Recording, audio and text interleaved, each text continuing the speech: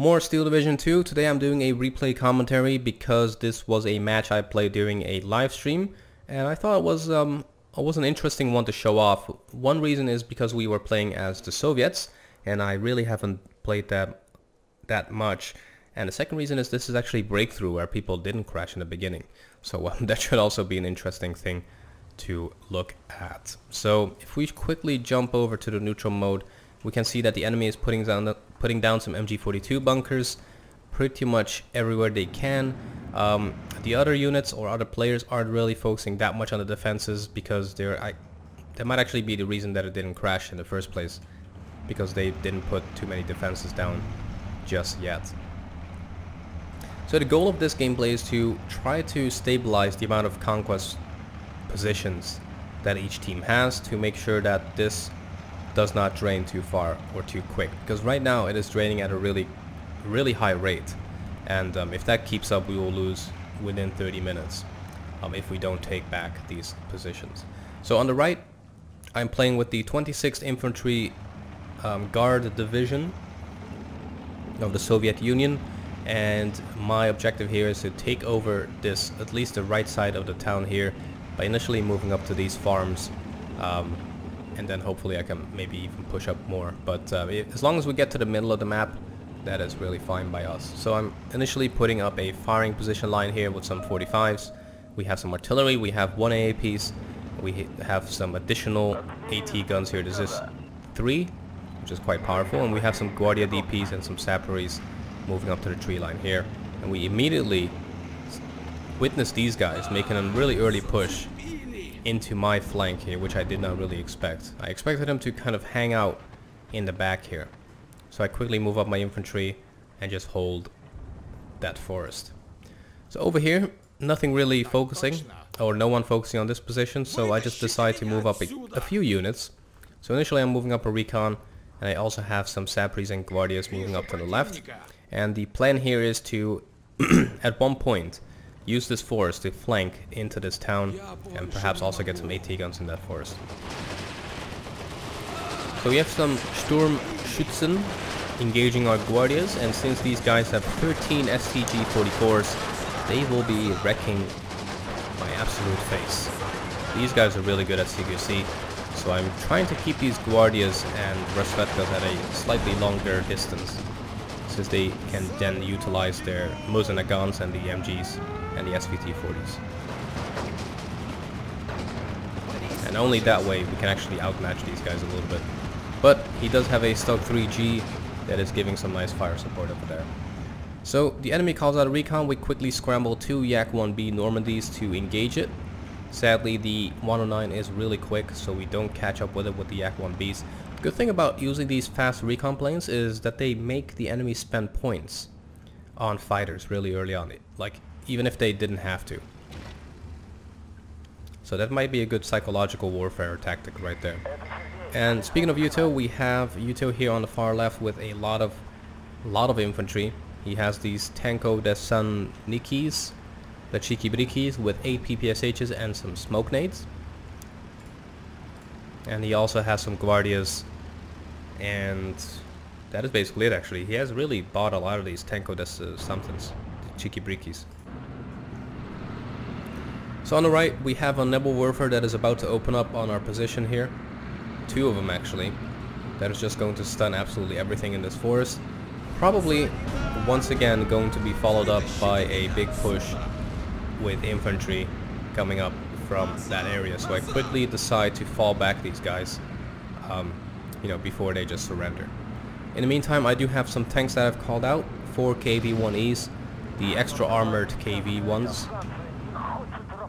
They're just moving up to this thinner tree line here so that they can give some fire support against these Nashorns.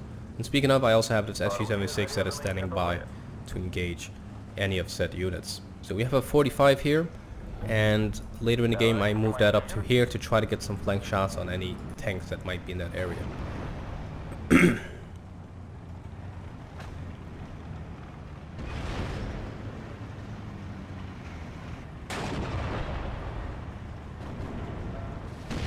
That was actually a really good shot with that Su-85 there. really good guns on these tank destroyers. They're kind of like glass cannons, but they actually have about the same armor as some light tanks that you can buy. So it's actually pretty useful to get these guys. So we have an Ashhorn on the left, really strong tank destroyer, but once again a glass cannon. And in the meantime we have Downright Awful just loading up all of the infantry you can get with these Aftermachikis, really good close range infantry, together with some Guardia DPs to move up on the hill and take over that forest. In the meantime, we have a Stuck 3G being taken out by the KV-1Es, so I decided to just keep moving this guy up to engage the Nashorn that we have over there, and we quickly kill the loader. So after he fires a shot, he will have to wait for the loader to either be replaced or be recruited, I guess.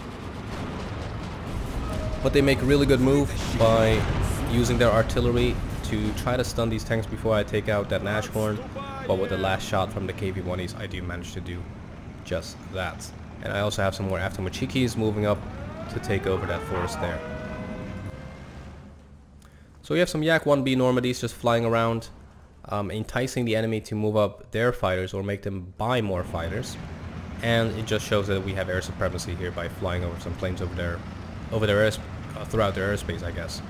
So this MG42, it cannot really see too much. It can see stuff that go down this road. That is honestly about it. So he makes a good move here by waiting for more infantry to move up, and then he will quickly rush that MG bunker. Probably a misclick by this person here, moving up some infantry out in the open, quickly getting suppressed heavily by all of the machine guns opening up on these poor lads. Yeah, and at this point they're pretty much pinned down, and they do need to retreat before they do get killed off completely by all of these DP-28 machine guns and all of the rifles that these guys have. And that is a good thing about these Guardias. They're really good at medium range and longer range engagements. So I've taken over this position by moving up just one squad of Guardia DP. If the enemy was focusing heavily on this hill, I would have basically been cut off from any reinforcements from the left side. So over here I moved up this heavy recon plane that quickly made the enemy actually call in a ME-109 fighter. So I call in a P2R that actually does have the possibility of engaging all enemy fighters to try to lure him even more over our AA, and we do actually pin him down and damage his weapons. So he's out of the equation for a while. We have a Flak 41 that we pinned down with our tanks. We're just going to keep engaging that until we take that out. I actually order these guys to engage that supply truck, since they might be resupplying those Nebelwerfers there, or helping out with other resupplying objectives. And we also have some artillery raining down on them, and I think I actually managed to stun that thing just in time, and now it is pinned down. So with these tanks, I will just keep engaging that Nebelwerfer until we just take it out, because those are just super annoying, especially if you're on a concentrated area such as this. So in the meantime, we have Downright making a big push for the hill here with all of his Aftermachikis. And since he has all of these PPSHs, he's just gonna stun the crap out of these units and make them all surrender, since the enemy does not seem to have a leader nearby. And there go those units. And yeah, that was a really quick takeover of that hill right there. So on the left, we have Yuto engaging that MG42, which is pretty much stunned. We have a Pak-36 moving up here, but we have two T-34s that are quickly engaging that to push it back or to actually stun it, panic it, or actually take it out. We have some infantry out in the open here with some Pens Grenadiers firing onto those guys with two MG42s, and they're not going to have a great time. And that Pak-36 is basically done for here. If we go over to the right, since we have this hill now, Downright will now use his elevated position to move down and try to capture this side of the road here, which would enable him to set up firing positions to take over this position, that conquest position there. We have some trenches that are basically making these infantry units superhumans, since now they will almost not take any suppressive damage unless from like tanks or artillery or bombs. On the right, once again a really big push with lots of Sturmschützen. So I have these Avtomachichi is now on level 3 because I have a leader and a commander nearby that is basically stunning the crap out of these stormtroops and well, enabling these Avtomachichis to be really overpowered and actually deal quite a lot of damage to these guys here. And I also have my artillery waiting down to suppress the ones in the back. And there goes that unit. And that is basically the push on the right. Some Speertruppen and Guardia DPs fighting it out in the building. It looks like the Speertruppen might actually win that one.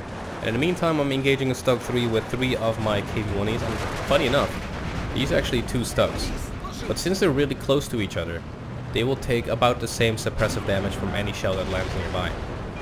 Like if the left one gets hit, the right one will get stunned as well. So do please spread out your tanks. Now we have some more capable tanks moving up on the left. We have a Tiger E that is in a kind of a bad position here. It would have been better if he moved him up on the hill. He would be able to take out at least everything that moves down that road. And he would actually be able to engage the T-34s if he maneuvered that into a good firing position there. But then again, he also already has a Tiger over there. So lots of Guardias moving up, encountering some Panzergrenadiers. And we have the Tenko Chikibrikis in the back. And in the meantime, we have the Avtomachichis and the Tenko Chikibrikis moving up through the woods, but they encounter Panzergrenadiers in trenches with 2 MG42s. So that is not going to end well, to say the least. But it's funny enough, they actually move out of that place. So we have the Tigers engaging the T-34 over here. That is probably going to be a sad day for this T-34. Although they are both kind of missing pretty horribly. On the right, we have a ME-109 fighter trying to engage my P2R once again. I still only have these Maxim AA guns, so I do need to be really careful with my planes here. So the ME-109 does decide to keep engaging my recon, so my AA can actually open up and try to do as much damage to these guys as possible. And with the help of the Yak-9s here that I called in, we take that out real quick. And in the meantime, I'm calling out some IL-2s to try to take out, or at least stun these tanks. These are only the 20mm variants, so they don't have the 37mm guns on the front. This guy does though. But since we lost line of sight, it is not going to engage it. But luckily we also have some cluster waiting down right there. There we go. So with this force secure, I make a move for the town here, and funny enough, we've actually also captured this position with the infantry on this side. And maybe there should be kind of like a frontline barrier, you know, because of a river or something, because that shouldn't be possible in real life if you ask me. So we have lots of tanks that are really stunned, so I just move in these KV-1Es a little bit. We also have an OT-34 that is just going to blitzkrieg into this town to try to do as much damage as possible there to infantry. We have kind of lost a little bit of this hill here because the enemy has been investing more and more Sturmschützen and Pioneers, which is going to basically outmatch these Avtomachichis since they're being forced together into a bundle like that. But we also have downright awful focusing more points to capture both of these forests on either side of the road. But in the meantime, we have a Pak-40 engaging the tanks, and I don't think this guy's gonna have a great time, to say the least. Yeah, there goes that guy. I think he might get a shot here in a second. Nope. He's a champ. He's just bouncing and bouncing after every shot.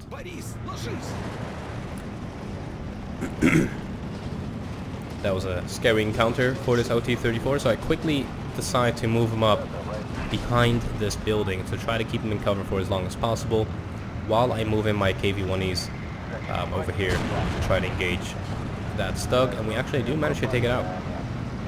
Funny enough. I think the OT-34 might have actually done it. Is he gonna take out a tank? Oh my god, he did. That is amazing.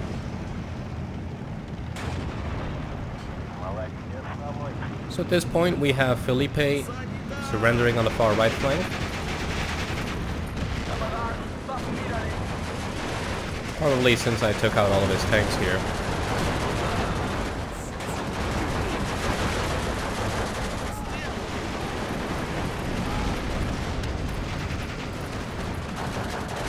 Yeah, these Aftermachikis are not gonna have a great time here out in the open.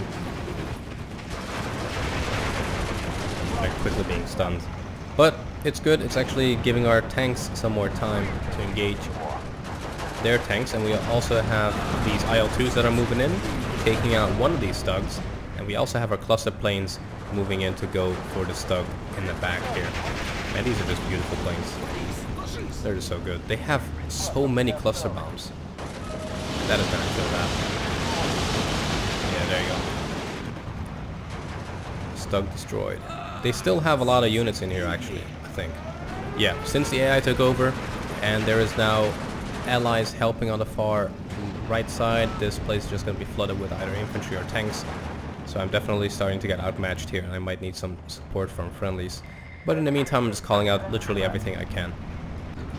So in the middle, we have Bubble making a big push for the hill here as well. Lots of Aftermachikis, tanks, Saparis, and some more fire support moving in to try to secure this part of the hill.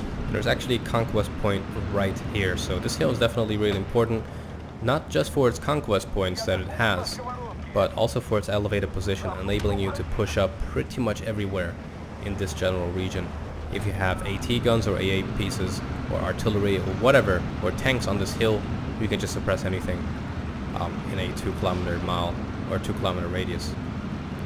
So Bubble quickly moves up his infantry here to secure that conquest point, and with that he pushes that front line up quite a bit, telling us that the enemy does not really have anything positioned over there, so he decides to just keep going with one more Aftermachiki, and he manages to take over one more bridge.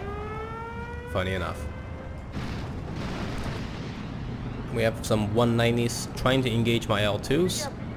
Since we don't really have any AA here, this guy is probably a goner. Yeah, there he goes. But we do have this really epic air supremacy fight going on right over here. Although troop morale is slipping.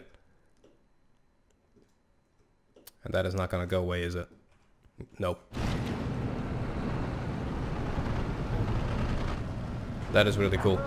I do like the air fights. They definitely look more cinematic in Steel Division 2 compared to Steel Div 1.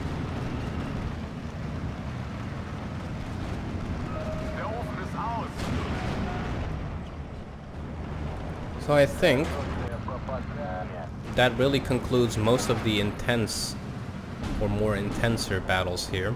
Although we literally still need a point, we do have the more important positions taken over, apart from the far right town there, but we are slowly trying to triple or quadruple team on that flank, and we also have Bubble here helping downright to take over the remainder of this hill to get as many conquest points as possible. Meanwhile on the left, Yuto has made some progress here. He has all of his tanks, all of his T-34s moving up to try to suppress anything that comes down this road, although they are starting to whip out some Panthers and Tigers. So I really hope these tanks are up for the task, because that is quite a scary situation these guys are in.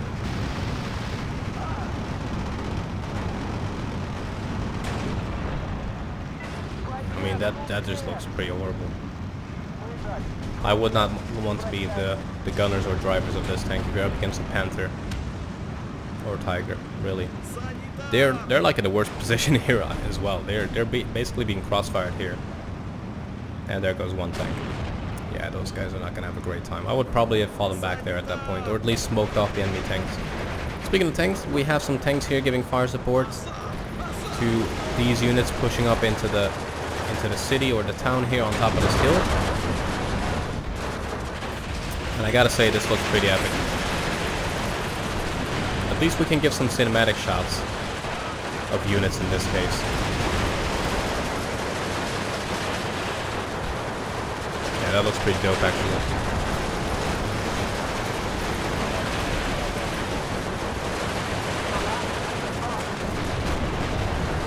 Cool.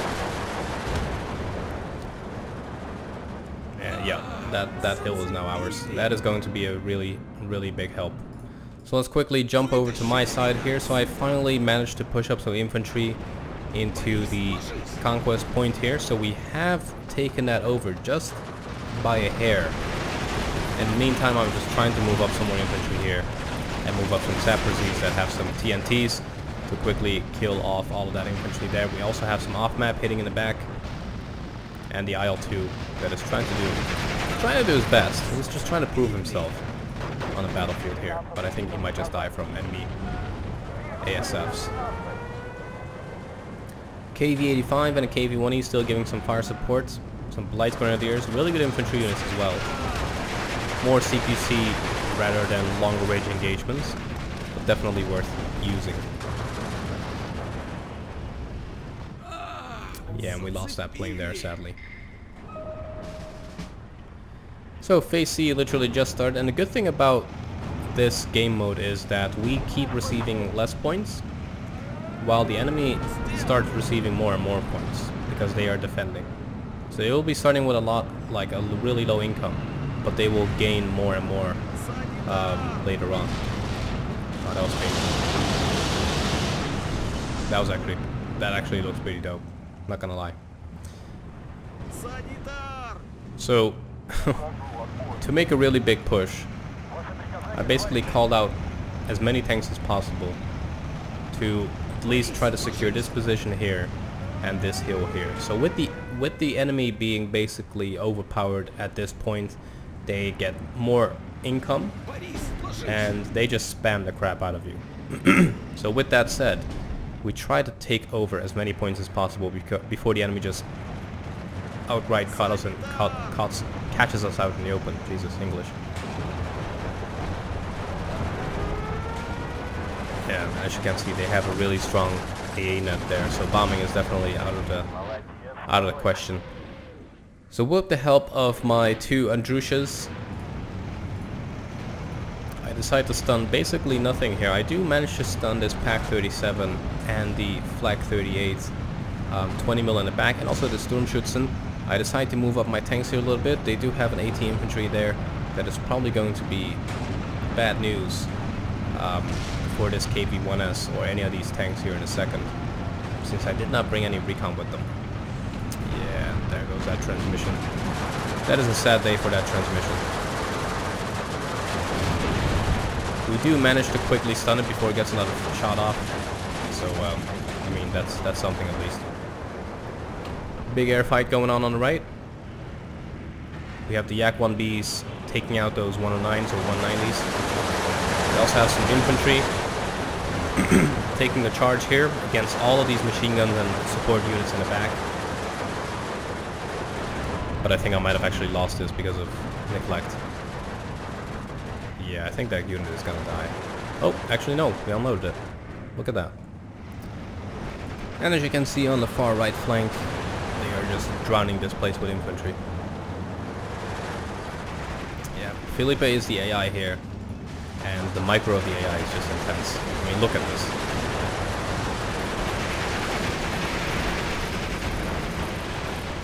They're just so good.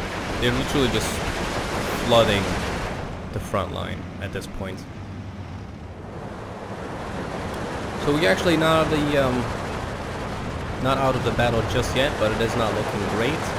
So what I decide to do is just keep my infantry here as fire support, try to cut off this road here to stop all of these reinforcements from coming in, at least for as long as possible. And in the meantime, I have one flamethrower infantry trying to take over this position here on the right, which would balance the game out here. So there's only 9 minutes left until the game's actually done. Well, at least before we lose. Actually, I should just remove that panel. I forgot that was an option. And in the meantime, we still don't really know for sure that we're gonna win. So we just try to take as many points as possible here to at least balance the game out.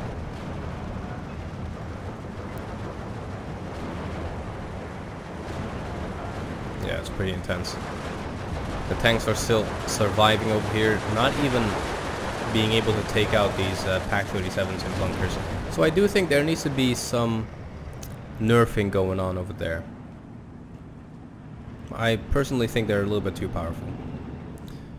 So in the meantime, speaking of powerful, we have Downright here that is just grouping up all of his tanks. They're actually running out of shells here for the APCRs.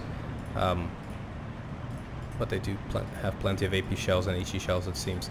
Don't know what he's going to do with that. Probably just going to push them up at one point. The enemy has absolutely grouped up this forest here with everything they can. Just a massive rocket strike there would be just glorious to see. Sturmoviki actually doing some good amount of damage to a few infantry units here, but quickly losing that line once again because of no, just spamming. That's the AI, by the way, as well. Just spamming it full of infantry, and with that rocket strike, I don't think I've ever stunned that many units with one rocket strike from an Indusha strike there. If I just fast moved one vehicle through this real quick, I would have made so much surrender. But I do decide to move up some infantry, so we have some Guardians and some more flamethrower infantry moving up. Quickly being stunned by mortar fire and some tank fire. They also do have some 105s and Flak 43s and some more 150s in the back here that is just keeping us pinned down in this town here. And we also have a KV-1E that is engaging a Marder 2. Really good guns. Once again, a glass cannon. But if it gets those first few shots off, you're gonna have a bad time. Yeah, and this KV-1 is basically done for. Another rocket strike hitting that position to try to at least move it a little bit closer to victory. So I do have another Guardia DP that is moving in. Once again, we are getting a minimal amount of income at this point. So we really need to make use of whatever we have here. So we have some IG-18s that are firing on top of, I think, my tanks. They're only HE powered, but they will actually, well, they have heat shells here, but they're firing with their HE here, and that is actually going to do quite a bit of stunning damage. But we'll quickly pin it down. There's also a Pack 40 that we should be watching out for. And I actually don't know if that is going to take out a tank. I don't remember that. Yeah, there's some incendiary going on there. But at this point, I'm just trying to rush the front line to push it back as long as possible. Yeah, there goes that. There goes that big beautiful beast. So we actually do manage to take over this position here, and that kind of looks like reminds me of Stalingrad. Man, that is just an insane amount of infantry at one position. So I do hope these Andrushas are reloaded quick enough, because all of the units that we stunned here are basically back on the front line once more. So let's just quickly move over to the left flank here. We have some ME410s firing down on some of these tanks of Bubble, which he's just using to quickly capture a few more positions. And with one more position taken over, their cards are ticking down really quick, and we actually managed to push them back quite a bit here. We are kind of edging on the draw slash one conquest point ahead of them, funny enough. So if we manage to hold this for a little bit longer, we might be able to win this. So with this position firmly secured for now, and with this position being contested, and with the right side secured just by a hair, if we just hold this for another 5 seconds, we will win the game, which is exactly what we did. So that was definitely a really intense match that I played during a live stream. So if you do want to catch those, you only need to just subscribe to this channel, and also just follow me on Twitch, since I live stream on there quite frequently as well. So I went really positive. All of my teammates actually went pretty negative there because they just rushed in like crazy. Bubble actually keeping it neutral, but the enemy just beating us to crap over on that middle side. And also I was basically being wrecked on the right. I didn't expect to go positive whatsoever. So lots of kills with the tanks and the infantry. Cluster bombs actually killing 3 tanks there, so that was pretty nice. KV-85 being a great fire support unit. And yeah, we lost a lot of troops. That was quite painful. But yeah, hopefully you guys enjoyed this replay commentary of this very exciting match. If you did, please do like the video to show your support, and check out the links in the description. I guess I'll see you guys back in the next one, so take care.